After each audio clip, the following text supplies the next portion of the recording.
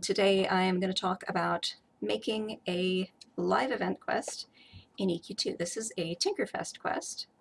Tinkerfest, if you're not familiar with EQ2, Tinkerfest is a gnomish festival that celebrates all things tinkered. It was actually originally a player-created event in EQ1 on the Firiona V server. A group of gnomes called themselves the Gnomish Pirates used to run a number of fun events, such as hijacking the ships in EQ1 and just singing pirate songs for the entire half hour, whatever it was that it took players on the ships to cross between islands, just generally having a lot of fun. And they came up with this idea for Tinkerfest, which was just a server-wide festival. They went to the raiding guilds, asked for donations of any leftover loot that the raiding guilds didn't want, that they could use in giveaways. They tried to crash Steamfont by setting off as many fireworks as possible at one time. They made a number of player-run quests, and they did this for probably at least 4 years, maybe more, every year, and it was always very popular.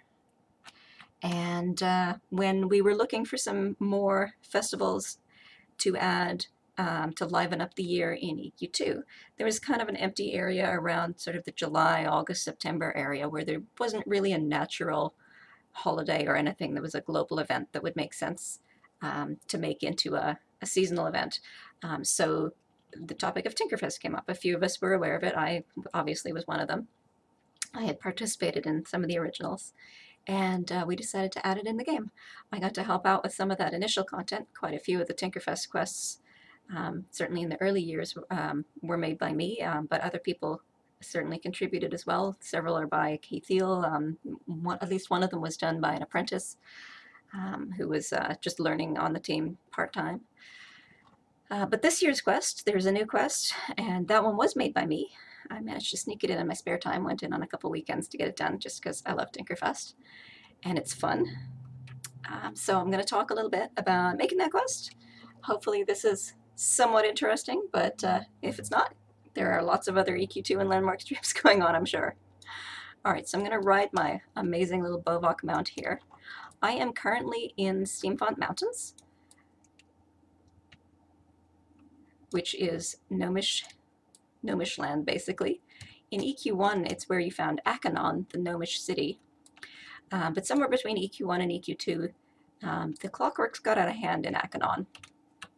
And they took over, and the gnomes themselves were forced to flee. And they've set up what they call Gnomeland security up here in this little area in the mountains outside of Akanon, which the clockworks have renamed to Clackanon.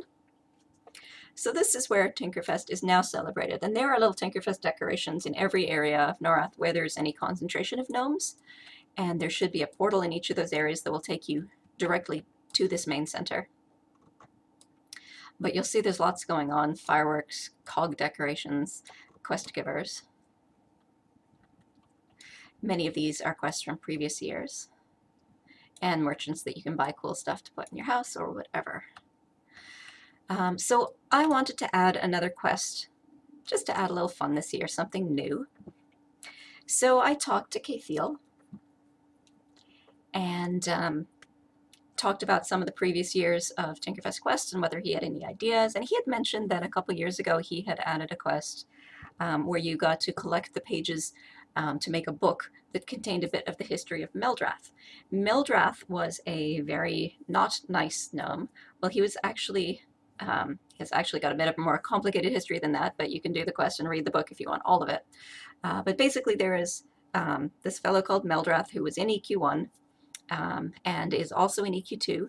He's got a little dungeon instance off the side of Steamfont Mountains where you can go in and you fight your way into the dungeon, and you meet the ghost of Meldrath, or he looks like a ghost, and he sort of talks to you now and then as you progress through the dungeon, and you find a number of gears around the dungeon, or batteries, I think they are, one or the other. Anyway, you give them to a clockwork down at the bottom, and the clockwork slowly builds a bridge that allows you to get into a final room where you find a ruined clockwork, or a clockwork that's partially assembled, and you find Meldrath there, the ghost of Meldrath, possessing that clockwork so that he can presumably take over Steamfont again, or whatever evil plans he has.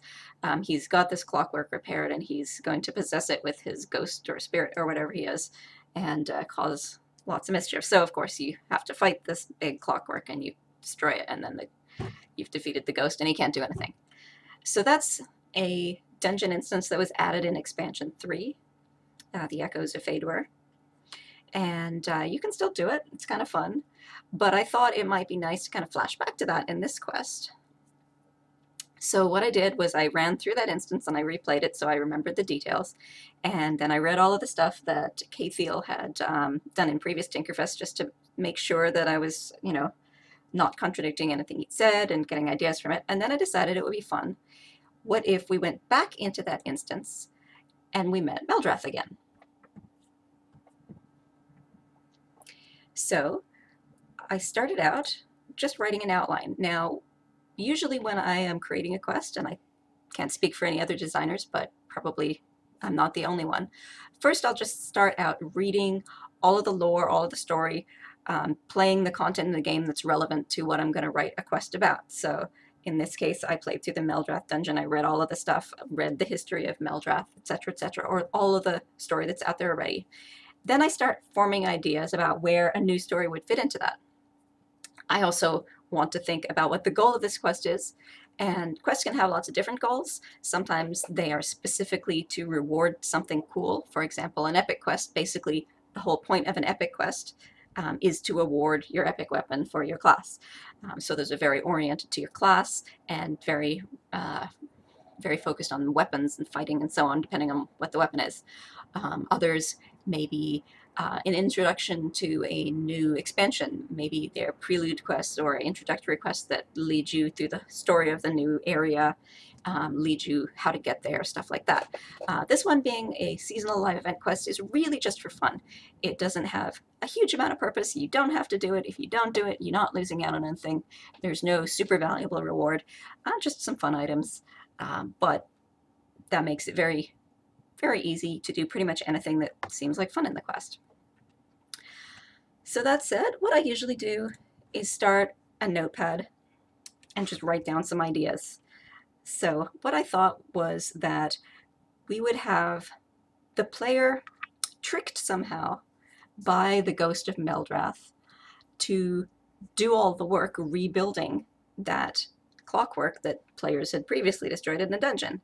And then that would end with the clockwork being rebuilt and the player not being quite sure what they'd done. I probably should have prefaced this with spoilers, but this has been live for the whole of last weekend on EQ2, so hopefully if you were really worried about spoilers, you have done it already. So I called the quest, We Can Rebuild, and I started out just doing an outline. So let's see. The end we know is we want to rebuild Meldrath's clockwork, which is actually called the King's Gift. It was originally a massive clockwork that was a gift to the King of Achenon, I believe. And keep in mind, when I did this, it was about March or April, I think. So I haven't actually looked at it since April, so my memory is a little rusty. It takes pretty much that long to get content in for a live event. This one went live last weekend, so mid-July. The actual quest was made late April, I think, was the final submission. All right, so we finish up by rebuilding Meldrath clockwork, and the player going, what did I do? And is left in a bit of doubt. So how do we get there? Now I have to think through this. Well, at some point we have to enter the dungeon where Meldrath is and talk to the ghost. We know the ghost tricks the player into helping rebuild, and we know that the player does stuff to rebuild clockwork. And in this case, stuff is going to be most of what you're doing in the quest. And it's a very short quest. It's not going to be very complicated, so I just figured, okay, in the previous dungeon, the original one with expansion 3, the player goes through and destroys the clockwork. There would be a group of players. A group in EQ2 is 6 people typically, and they would destroy the clockwork and they loot it and get whatever it dropped. So let's say when you go into this dungeon, you are actually trying to recover all of the bits of the clockwork that the players might have looted. So recover the clockwork parts that players looted. And to do that, well, maybe the players are still in there. What if we have an adventuring party that's obviously has just killed the clockwork and they're just wandering around, probably heading towards the exit, maybe picking up shinies? Defeat the party of adventurers.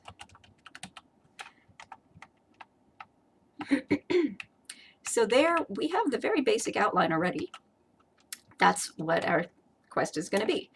It's kind of fun because you actually get to fight adventurers, which is kind of the reverse of how you would normally play the game. And you get to see a little more of Meldrath's story. So, excuse me.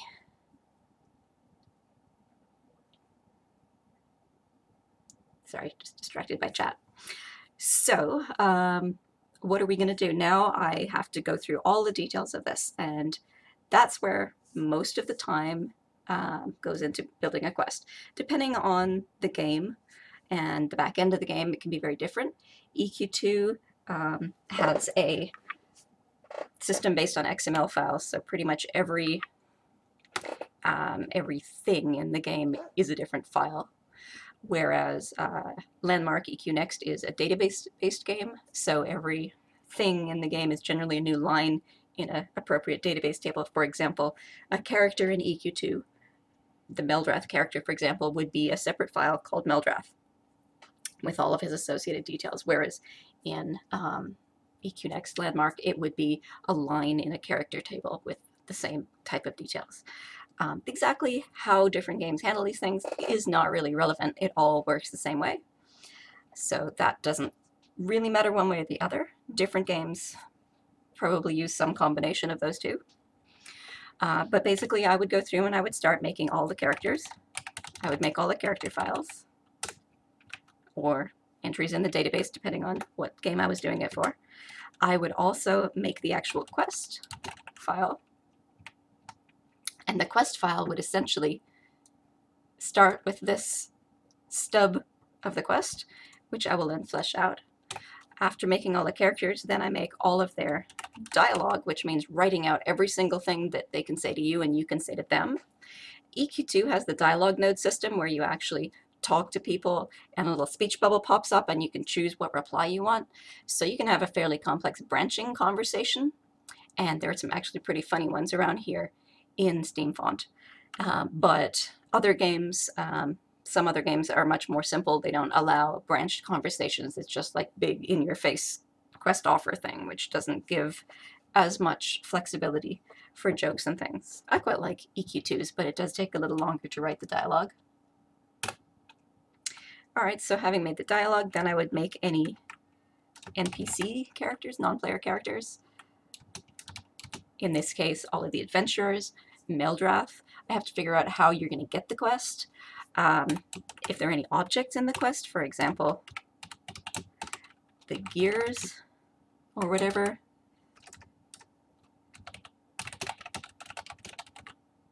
Then again, in the EQ2 system, this would be a separate file for each. Then I would have to make how you get into the zone out of it.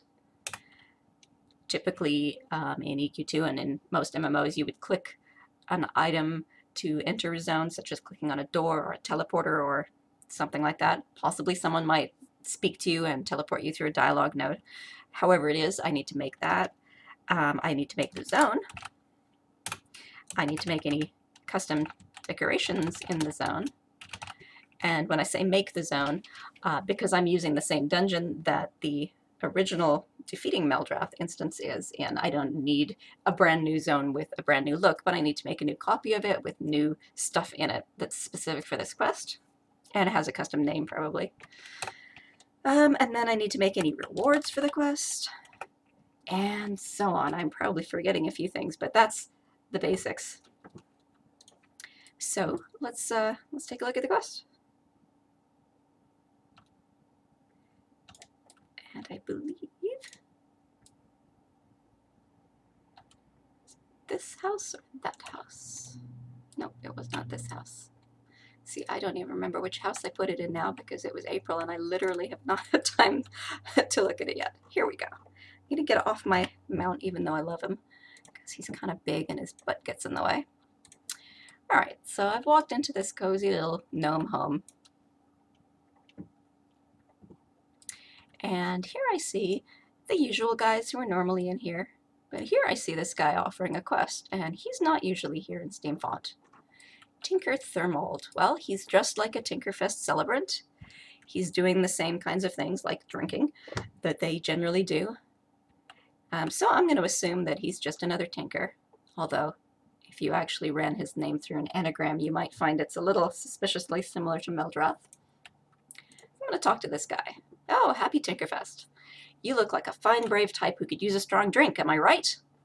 And then here's the dialogue options that I mentioned EQ2 has, so I can choose you are very right, or no thank you. And if I choose no thank you, that's just going to exit and nothing more will happen. But obviously I want to do the quest, so hail him again.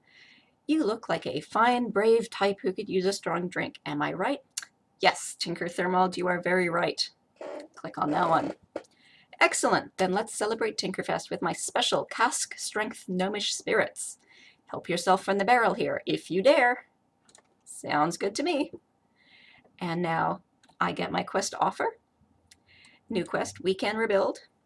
This quest actually scales to my character's level. The character I'm currently on is level 92, but if I were level 8, the quest level would display as level 8, and that's something we usually do for these special seasonal event quests. We wouldn't usually do it for normal adventuring quests, obviously.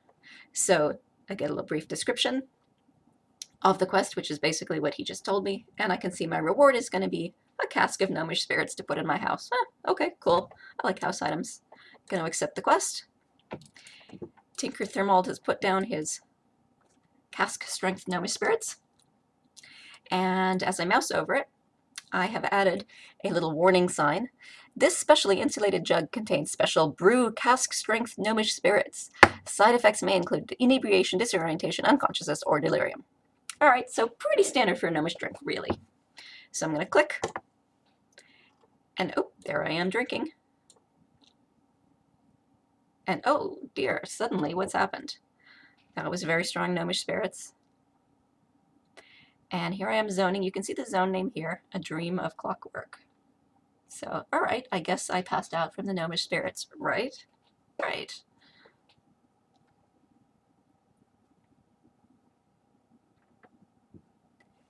Here I am. Oh, waking up. If I look in my quest journal, I can actually see my latest update, the details, because there's a little more detail in the quest journal than you see in the quick helper on the side. After drinking the gnomish spirits, everything went blurry and I'm not sure where I am. Hopefully someone can tell me. And then just the little shortcut text here in my quest helper just says, what strange dream is this? Well, I can bring up the map. It doesn't really help much. I can see that I'm in a zone called A Dream of Clockwork. And I can see there's a ghost over here. Oh, he's a dream figment. Of course, this is a dream. So let's see what he has to say. He seems to be standing by a ruined clockwork. Ah, there you are, Domino. It's been a long time since you've dreamed of me. And my response, it has? Am I dreaming? Who are you? Relax, of course you're dreaming. We're old friends, you and I. No need for questions in a dream. And what dream do you think this is today? I had a little fun with these answers here. Is it the one about the dancing high elves? That's for you, Joskar. Not the one where I turn up to a raid with no armor on, I hope. Or I can choose, is it the strange one about the flying duck mounts? And around the time I was making this quest is just when the duck mounts were being released, so that was just a little joke for Tom Toby. So which one am I going to choose? I'm going to say it's not the one about the dancing high elves, is it? And in fact, in this case, it doesn't actually matter which one you say. He's going to answer the same thing, but I could have added a few more details. So he says, "Ha, that's a great dream. But no, today is the dream where you are a hero and you help me, your best friend. Are you ready?" My response, "I don't remember this dream, but I guess so.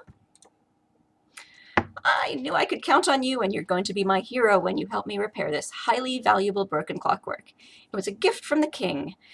You're going to find the pieces to fix it." And where am I going to find those? The troublemakers who broke this clockwork each took a valuable component to sell. They should still be nearby. All you have to do is get the components back from them. Then this dream ends well. Okay then, I'll go find them. I also added an option here. No, I don't think so. I want to wake up now, which will send you back to Steam Font, and you can delete the quest if you want. But no, obviously I want to go find them. So off we go. He's just told me that he's my good friend in this dream, that I dream of him regularly, that he needs my help, and that if I find the pesky adventurers who stole his clockworks, the dream will end well. So of course I'm going to help him. One thing that I try to do in this, well, in any quest, is even though I want usually the players to take certain choices and move in a certain direction, it needs to be something that, regardless of the player's alignment, they're okay with doing. So I couldn't necessarily have a goody-goody high elf saying, "I want you to pick flowers for me," because the evil characters would not want to do that. So in that case, I would either change the quest, so that's not what you do, or I would give some alternate options that if you're an evil character, maybe you have a different option of talking to a troll and helping him pick mushrooms or something, or something like that. You never want the person playing to feel like they're doing something their character wouldn't do, because that takes them out of the story. All right, so I'm going to go and look through this dungeon. And as I'm walking, there were a couple questions in chat. Delmon asked a question about the clickable gnomish spirits. For items like that that magically appear, are they always there and hidden as if by an if on quest clause, or are they created when you reach that point in the quest? It can depend. In that particular case, it really is there all the time. You can only see it, however, when you're on the correct stage of the quest. But sometimes we can actually spawn things, such as, for example, when a skeleton pops up and it attacks you when you're on a certain quest. That wouldn't be there all the time. You don't want invisible attackable skeletons hanging around all over the server, even if they, aren't gonna be visible. So those ones we can cause to appear. It depends a little bit on exactly how we want it to behave and exactly what it is.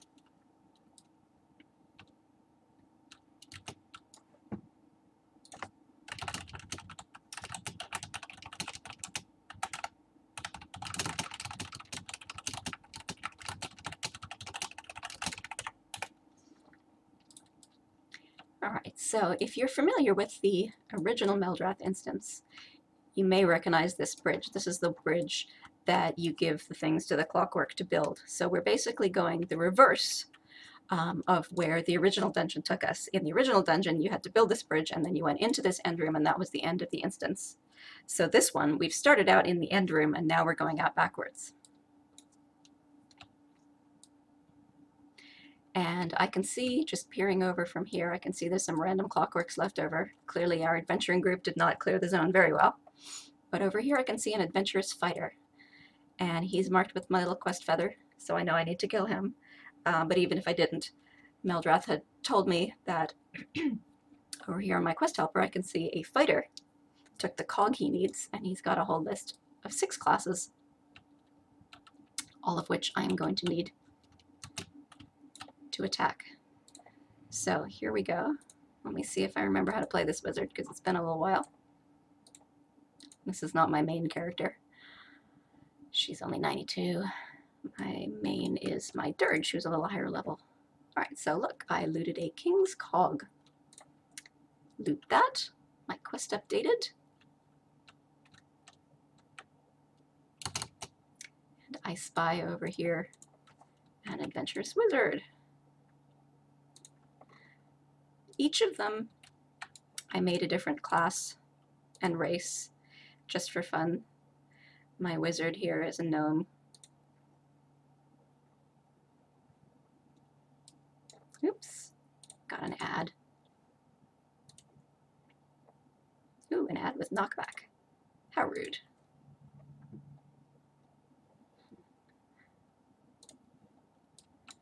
I don't have my UI set up at all on this character. I guess I haven't really played her since I got this new computer, which wasn't that long ago. But there we go. The king's... This valuable mechanism was once part of a very powerful clockwork. All right, that's 2 down.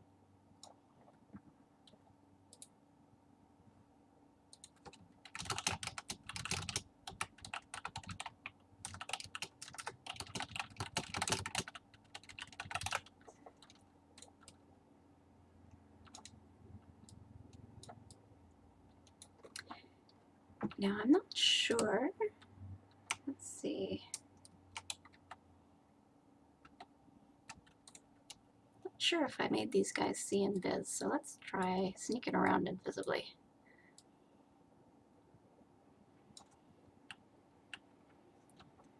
Looks like that one does see invisible. I'm gonna stand here for a second. Oh, no, I'm not gonna stand here for a second. All right. Apparently, they have a bigger aggro range than I realized. If I had stayed out of aggro range and watched for a little while, you might see that they actually occasionally say different things. My scout here, who's a halfling, would say slightly different things than the other characters. If you let them wander around, they'll stay basically in the area that I found them. But they will say things like, ooh, just one more shiny before I leave, or I'm trying to remember now what I said. I think the wizard says something about, what does he mean don't pull aggro? And the scout says something about always getting lost, I remember. And the priest complains, I believe, about people never staying in a healing range and so on. I think the coercer complains about people breaking mez. They've each got 3 or 4 random lines that they may say if they're just wandering around doing nothing else. Most people won't notice it, but sometimes you do, and I like to have a little fun like that. I know Delmon, who's in chat, pointed out in a previous Tinkerfest quest that I'd done, a couple of the commented things were computer geek jokes, which I did put in there just to see if anyone noticed. All right, I see the bard. I made the bard an ogre just for fun. Not a very usual choice for a bard.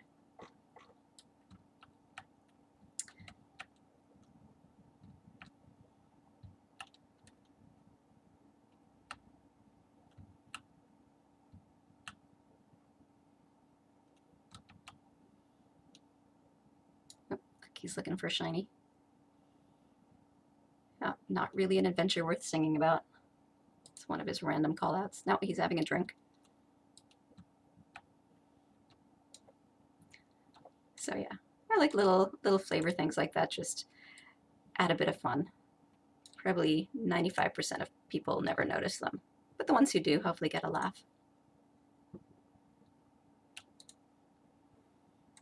All right, got the resistor. So that's 4 down, 2 to go.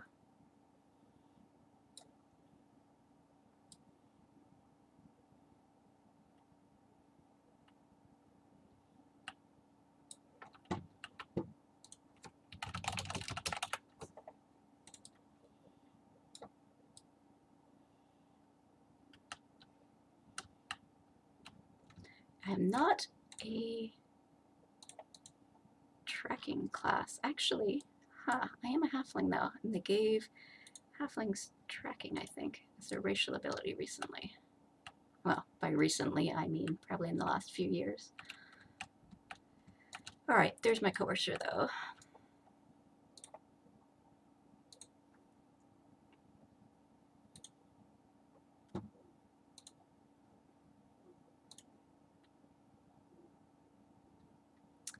And my chest. This is normally where you would enter in the adventuring instance. You'd come in here and head this way. So now I believe I just need to find the last one out here. And I put the adventurers spread out around the dungeon. I wanted there to be a little bit of work. I mean, it's not supposed to be a hard quest or particularly challenging, it's just for fun, but you don't want it to be over instantly either. I think he's down here. Yep, and there's the priest.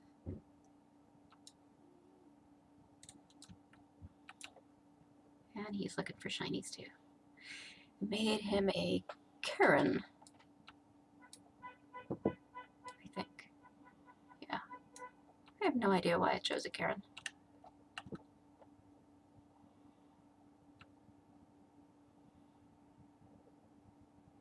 Is he gonna say something? No, he's just flexing. Alright, we're gonna kill him.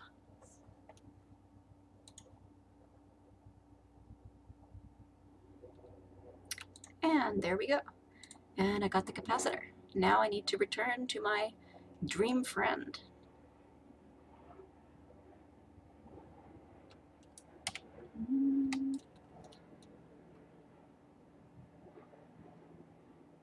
Didn't need to use tracking after all.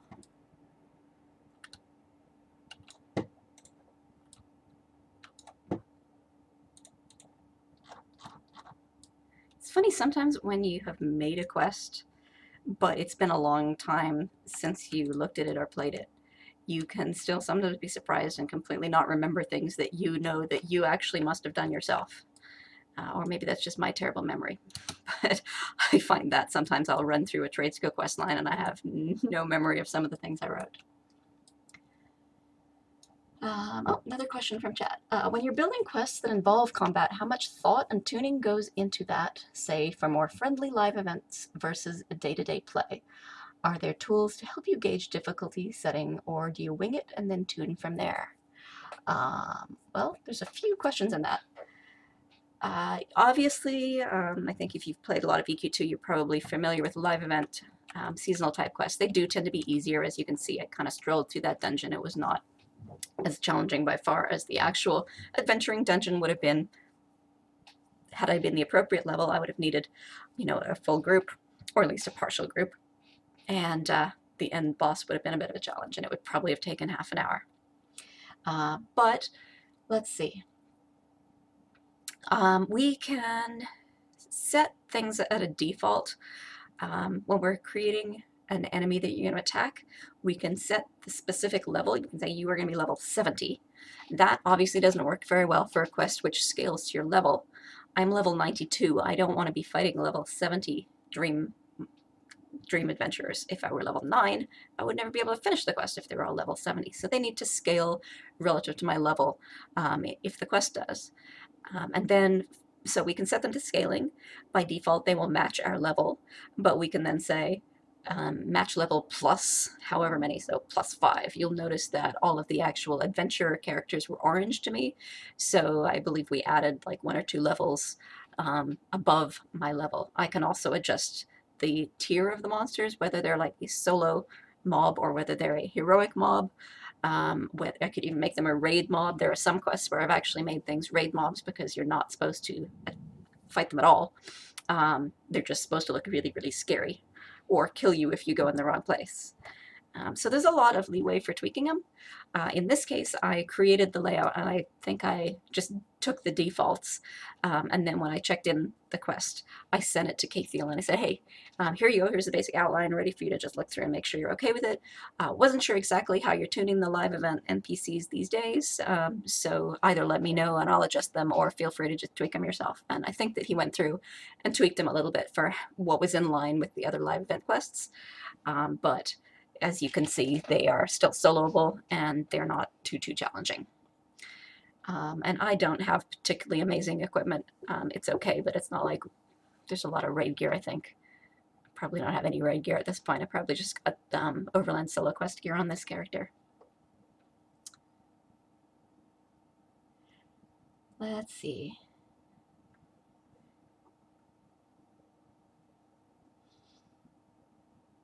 Are there tools to help you gauge difficulty setting, was the other part of the question. I believe there are.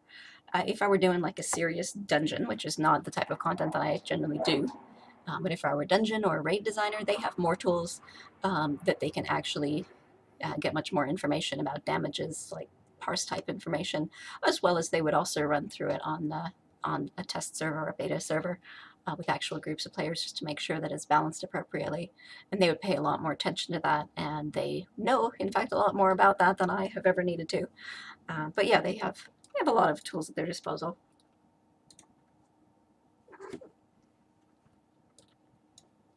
All right, Pansy has come to say hello. Let's see if I could convince her to stay above. All right, so back to my dream friend. He's still with his broken clockwork, looking very sad. Do you have the components yet? My reply, yes. Although I have to say those things hit surprisingly hard for dream figments. He's like, shrug. Isn't it amazing how real dreams can feel? But good work. Here are all the components needed to repair this glorious clockwork. Let me get to work right now. And off he goes, saying this will only take a moment. And he's walked over to the clockwork. He's doing some little tinkering animation over here.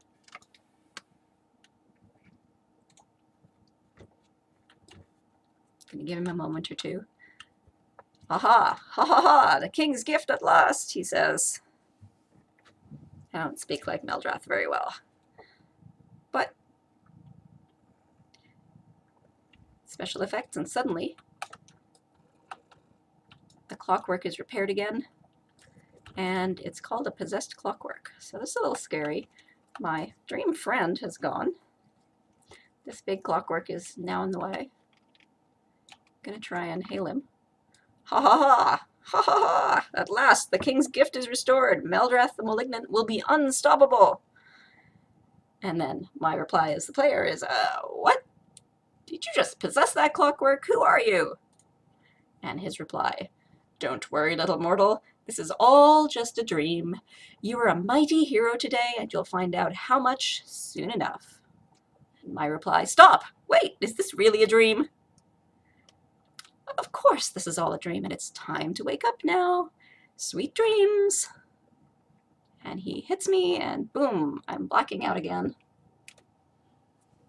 And the cat is coming to help. Pardon the cat. And oh, I have woken up on a bed. Where am I? In Steamfont Mountains again. But there's no Tinker Thermold and no Cask of Gnomish Spirits over there. Oh, but there is a concerned gnome. And as I approach, he pops up this dialogue. You're awake. Are you all right? Where am I? What happened? Where's that gnome? What gnome? You were found alone, unconscious on the floor over there. Too much gnomish spirits? My reply, I guess that must be it. What a strange dream.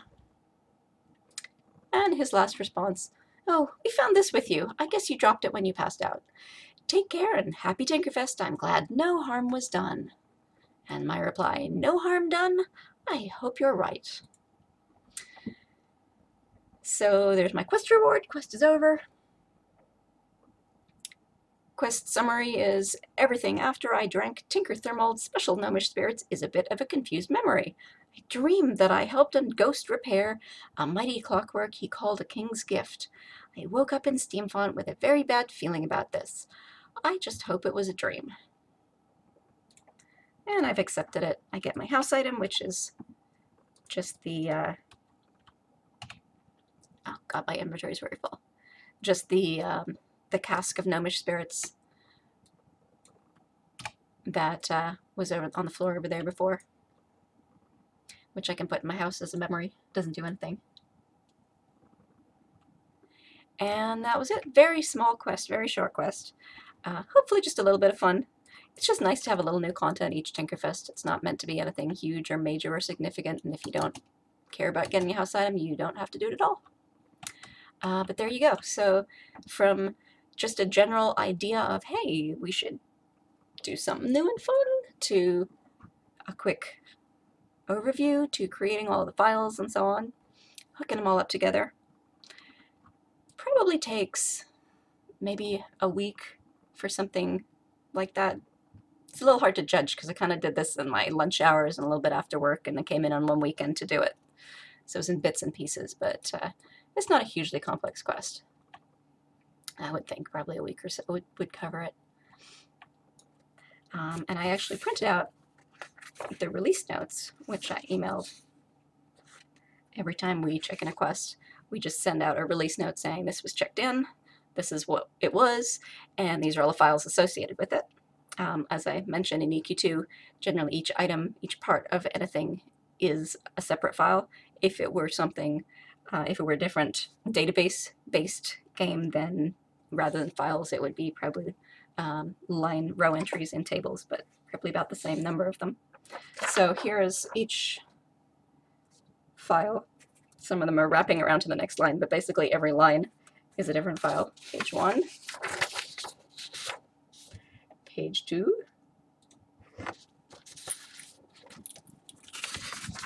page 3, page 4.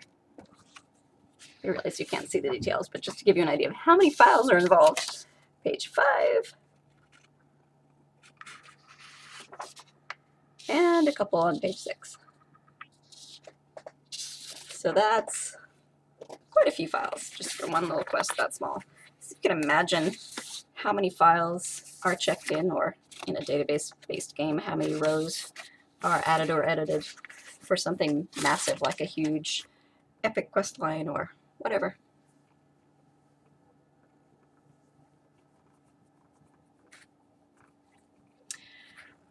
So just check in. Any further questions in chat? That's pretty much all I was going to say. Little Tinkerfest quest from beginning to end. Hopefully if you play EQ2, you hopped on and got your gnomish spirits and tried some of the other quests too. Hope they were fun. There's also some cool new tinkered items that you can get from the merchant, which are new this year, as well as some really cool older ones.